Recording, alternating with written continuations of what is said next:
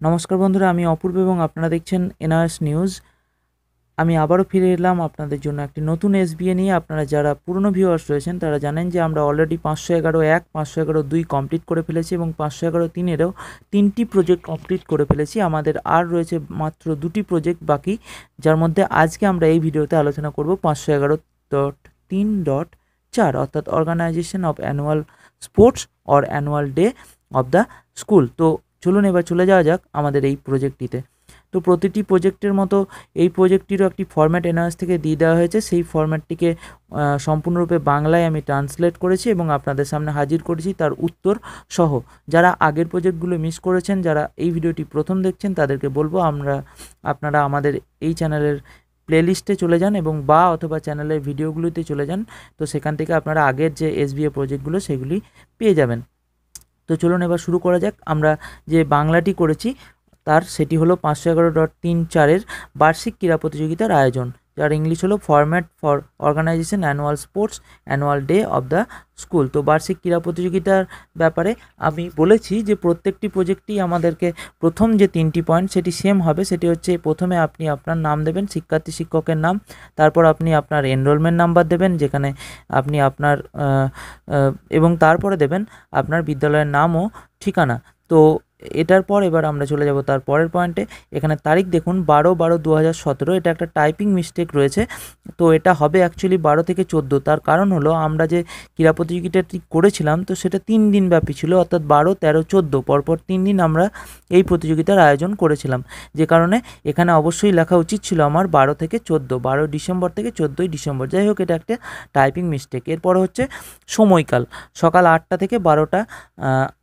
এই যে 3 দিন হলো, সেই 3 দিনই কিন্তু সকাল 8টা থেকে 12টা আমাদের এই ক্রীড়া প্রতিযোগিতা চলেছিল। এবার আমরা চলে যাই এর পরের পয়েন্টে, প্রাক প্রস্তুতি পর্ব। প্রতি বছরের ন্যায় এবছরেও আমরা বিদ্যালয়ে বার্ষিক ক্রীড়া প্রতিযোগিতার আয়োজন করেছিলাম। বার্ষিক পরীক্ষার পর বার্ষিক ক্রীড়া প্রতিযোগিতা আয়োজন করা হয়েছিল। তবে আমাদের বিদ্যালয়ে বার্ষিক ক্রীড়া প্রতিযোগিতার একটি বিশেষ আকর্ষণ হলো অভিভাবকদের দৌড় প্রতিযোগিতা এবং অভিভাবিকাদের মিউজিক্যাল চেয়ার প্রতিযোগিতা। এ বিষয়ে একটি মজার বিষয় সেটা হচ্ছে আমার এখন একটা হুচুক হয়ে গেছে যে আমি সব কিছুরই ইংলিশ থেকে বাংলা ট্রান্সলেট করছি। তো মিউজিক্যাল চেয়ারের আমি একটি বাংলা করেছি, আপনারা জানাবেন যে বাংলাটি কেমন হয়েছে। সেটি হচ্ছে মিউজিক্যাল চেয়ারের আমি বাংলা করেছি সঙ্গীতময় কেদারা নৃত্য। আপনারা জানাবেন যে এই বাংলাটি কেমন লাগলো, মিউজিক্যাল চেয়ারের সঙ্গীতময় কেদারা নৃত্য। কমেন্টে অবশ্যই জানাবেন, আমি অপেক্ষায় থাকলাম। তো এবার আমরা চলে যাই পরেরটিতে। 3 দিন ব্যাপী এই কর্মযজ্ঞে বেশ কিছু প্রাক প্রস্তুতি আমাদের নিতে হয়েছিল। সমগ্র ক্রীড়া প্রতিযোগিতাটিকে সুষ্ঠুভাবে সম্পাদন করার জন্য একটি বিদ্যালয় পরিচালন কমিটি সভা ডাকা হয়েছিল। সেই সভায় সমগ্র অনুষ্ঠানটি কীভাবে পরিচালিত হবে তার খসড়া তৈরি করা হয় এবং সেখানে প্রত্যেকের দায়িত্ব ভাগ করে দেওয়া হয়। তো এর পরের পয়েন্ট চলে যাই, বার্ষিক ক্রীড়া প্রতিযোগিতা আয়োজনের উদ্দেশ্য। তো একটি রিকোয়েস্ট অবশ্যই করব, প্রতিদিনের মতো প্রতিদিনের যে ভিডিওতে একটি রিকোয়েস্ট করি যে অবশ্যই ভালো লাগলে একটি লাইক করবেন, কমেন্ট করবেন যে কোনো প্রশ্ন এবং শেয়ার করবেন অন্যান্য বন্ধুদের, যারা এই ভিডিওতে পেলে হয়তো কিছুটা হলেও উপকৃত হতে পারেন।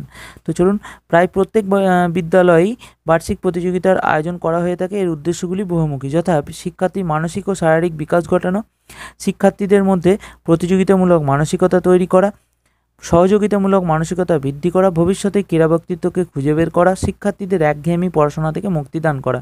এখন এর কী কী উদ্দেশ্য রয়েছে সেগুলি আপনারা খুব ভালোভাবেই জানেন। আমি 5টি পয়েন্ট ওখানে দিয়েছি, আপনারা চাইলে ওর সঙ্গে অ্যাড অবশ্যই করতে পারেন, অথবা এডিটও করতে পারেন, অথবা সম্পূর্ণরূপে আলাদা পয়েন্টও লিখতে পারেন। আমি একটা গাইড আপনাদেরকে দিয়ে দিচ্ছি, সেই গাইড অনুসারে আপনারা এই রিপোর্টগুলি তৈরি করতে পারবেন।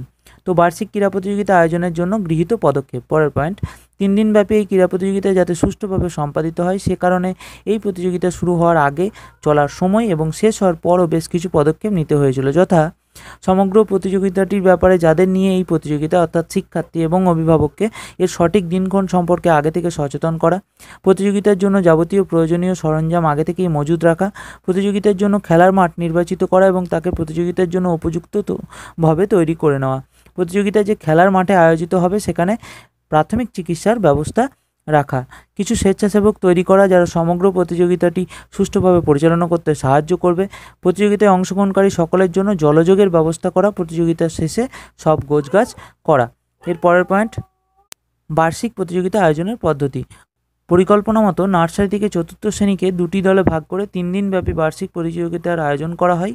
প্রথম দিন নার্সারি থেকে প্রথম শ্রেণী পর্যন্ত সকল শ্রেণীর প্রতিযোগিতার আয়োজন করা হয় এবং দ্বিতীয় দিনে দ্বিতীয় শ্রেণী থেকে চতুর্থ শ্রেণী পর্যন্ত সকল শ্রেণীর প্রতিযোগিতার আয়োজন করা হয় এবং শেষ দিনে অর্থাৎ তৃতীয় দিনে সকল শ্রেণীর চূড়ান্ত প্রতিযোগিতার আয়োজন করা হয়। প্রতিটি শ্রেণীর অংশগ্রহণকারীদের আবার ছেলে ও মেয়ে অনুসারে দুটি দলে ভাগ করা হয়। তো এই বিষয়গুলি আপনারা জানেন কিভাবে আপনারা বার্ষিক প্রতিযোগিতা আয়োজন করেন, আপনারা আপনাদের মতো বিষয়গুলি লিখে ফেলবেন। প্রতিযোগিতা বেশ শ্রেণী অনুসারে যেসব বিষয়গুলি রাখা হয় সেগুলি নিচে উল্লেখ করা হলো। দৌড় প্রতিযোগিতা সকল শ্রেণীর জন্য, চামচ দৌড় দ্বিতীয়, তৃতীয় ও চতুর্থ শ্রেণীর জন্য, হাই জাম্প তৃতীয় ও চতুর্থ শ্রেণীর জন্য, লং জাম্প তৃতীয় ও চতুর্থ শ্রেণীর জন্য, অভিভাবকদের দৌড় প্রতিযোগিতা, অভিভাবিকাদের মিউজিক্যাল চেয়ার। তো আমরা এই কটি প্রতিযোগিতায় রাখি প্রত্যেকবার যে বার্ষিক ক্রীড়া প্রতিযোগিতা হয়। আপনারা যদি এর থেকে বেশি কিছু প্রতিযোগিতা খেলা রাখেন তো সেক্ষেত্রে সেই খেলাগুলিও এখানে অ্যাড করতে পারবেন। বিদ্যালয়ের কোনো নিজস্ব খেলার মাঠ না থাকার কারণে পার্শ্ববর্তী ফুটবল স্টেডিয়ামে সমগ্র প্রতিযোগিতাটি সম্পন্ন করা হয়। শুধুমাত্র অভিভাবকদের মিউজিক্যাল চেয়ার প্রতিযোগিতাটি বিদ্যালয় প্রাঙ্গণে সংগঠিত করা হয়, অর্থাৎ যে সঙ্গীতময় কেদারা নৃত্যটি কিন্তু আমাদের বিদ্যালয়ে হয়েছিল। তো পরের পয়েন্ট, বার্ষিক প্রতিযোগিতা আয়োজনের মূল সমস্যা। এই প্রতিযোগিতা আয়োজনের মূল সমস্যাগুলি হলো অসাবধানতাবশত কোনো দুর্ঘটনা ঘটে যাওয়া, মাইক্রোফোন মাইকে যান্ত্রিক গোলযোগ তৈরি হওয়া, সেক্ষেত্রে নির্দেশদানের ক্ষেত্রে সমস্যা হয়ে থাকে, মিউজিক্যাল চেয়ার আয়োজনের সময় মিউজিক বাজানোর ক্ষেত্রে সমস্যা তৈরি হওয়া। তো কিছু সমস্যার কথা বলেছি এবং তার সমাধান কথাও আমি এখানে বলে দিচ্ছি। সমস্যার সমাধানগুলি নিচে উল্লেখ করলাম, যথা খেলার মাঠে দুর্ঘটনা যাতে না ঘটে সে বিষয়ে অতিরিক্ত নজর দেওয়া এবং উপযুক্ত প্রাথমিক চিকিৎসার ব্যবস্থা রাখা, মাইক্রোফোন মাইক বক্সে যাতে গোলযোগ না হয় সে বিষয়ে আগে থেকে ভালোভাবে যন্ত্রপাতি যাচাই করে নেওয়া, মিউজিক্যাল চেয়ার প্রতিযোগিতার জন্য মিউজিক বাজানোর ক্ষেত্রে একজন দক্ষ লোক নিয়োগ করা। বিদ্যালয় পরিবেশে বার্ষিক প্রতিযোগিতা আয়োজনের গুরুত্ব। বিদ্যালয় পরিবেশে বার্ষিক প্রতিযোগিতা আয়োজনের বিশেষ গুরুত্ব রয়েছে, যথা শিক্ষার্থীরা মানসিকভাবে চনমনে হয়ে ওঠে যা তাদের পড়াশোনার ক্ষেত্রে ধনাত্মক প্রভাব ফেলে, শিক্ষার্থীদের মধ্যে সুপ্ত ক্ষমতা খুঁজে বের করতে সাহায্য করে, শিক্ষার্থী শিক্ষকের সম্পর্ক আরও দৃঢ় হয়, বিদ্যালয়ের সাথে অভিভাবকদের সরাসরি যোগাযোগ বৃদ্ধি পায়। এই ধরনের ক্রীড়া প্রতিযোগিতা সদা ব্যস্তময় জীবনে বিনোদনের একটি অন্যতম উপায় হয়ে ওঠে। বার্ষিক ক্রীড়া প্রতিযোগিতার মাধ্যমে তার কার্যকলাপ বিদ্যালয়ের বাইরের মানুষের সম্মুখে নিয়ে আসতে সমর্থ হয়। তো এই গেল কিছু আমি গুরুত্ব লিখেছি, আপনারা চাইলে এর সঙ্গে আরও কিছু গুরুত্ব অ্যাড করতে পারেন আপনাদের হিসাব মতো। এবার আছে signature of the teachers training. 4টে যে সাইনের কথা সেখানে আমি বলে দিই, এখানে আপনি আপনার সাইন করবেন। দ্বিতীয় হচ্ছে counter signature by the headmaster, এখানে আপনার হেডমাস্টার সাইন করবেন। সিগনেচার অফ মেন্টর তিনি হতে পারেন যার ডিএলএড ডিগ্রি এবং বিএড ডিগ্রি আছে অথবা এবং তার গ্র্যাজুয়েশন আছে, তাহলে গ্র্যাজুয়েশন উইথ বিএড অথবা ডিএলএড থাকতে হবে তবে তিনি মেন্টর হতে পারবেন। এবং সুপারভাইজারের ক্ষেত্রেও এই ধরনের বেশ কিছু ক্রাইটেরিয়া রয়েছে। আমি সুপারভাইজার এবং মেন্টরের বিষয়ে একটি ডিটেলস ভিডিও দিয়েছি, সেটি আপনারা দেখে নেন, তাহলে এই বিষয়টি আপনাদের কাছে ক্লিয়ার হয়ে যাবে। তবে বিষয়টি হলো যে এই মেন্টর এবং সুপারভাইজার ক্ষেত্রে কিন্তু আপনার কোঅর্ডিনেটর এই দুটি পোস্টকে নিয়োগ করবেন। যদি করে থাকেন তাহলে এই দুটি ফাঁকা রাখবেন, তারাই সেখানে সই করে দেবেন। যদি না করে থাকেন তো সেক্ষেত্রে আপনারা কোঅর্ডিনেটরকে জিজ্ঞেস করে নেবেন মেন্টর বা সুপারভাইজার কীভাবে তার সাইনটি আপনারা করবেন। তো এই গেল আপনাদের সমগ্র রিপোর্ট। আমি তাড়াতাড়ি সারার চেষ্টা করলাম রিপোর্টটি, অনেক রাত হয়ে গেছে, এখন বাজছে প্রায় 1:30টা। তো যে কারণে আমি আর বেশি বড় করলাম না, আপনারা এর ফাইলটি আমি ডেসক্রিপশনে দিয়ে দিচ্ছি, সেখান থেকে আপনারা ডাউনলোড করে নিতে পারবেন, বাই করে নিতে পারবেন। তো আবারও দেখা হবে এই ধরনের কোনো নতুন ভিডিও নিয়ে। আর একটি প্রজেক্ট বাকি থাকলো এসবি এর, আমি আশা করছি কালকে সেই প্রজেক্টটি আমি দিয়ে দেবো এবং এসবিএ শেষ করবো। এরপরে আমি চলে যাব আপনাদের ডাব্লিউবিএ এবং সামনে যে পরীক্ষা রয়েছে আপনাদের ফার্স্ট সেমিস্টারের, তো সেই বিষয়ে কিছু সাজেশন বা এই ধরনের কিছু বিষয় নিয়ে আলোচনা করব নেক্সট ভিডিওগুলিতে। তো সঙ্গে থাকুন আমাদের। যদি এখনও পর্যন্ত ভিডিওটি লাইক না করে থাকেন একটা লাইক করুন, কমেন্ট করুন, যে কোনো ধরনের প্রশ্নে শেয়ার করুন অন্যান্য বন্ধুদের যারা এই ভিডিওটি পেলে হয়তো কিছুটা হলেও উপকৃত হবেন। তো আবারও দেখা হবে নতুন কোনো ভিডিওতে, ততক্ষণ ভালো থাকবেন, সুস্থ থাকবেন।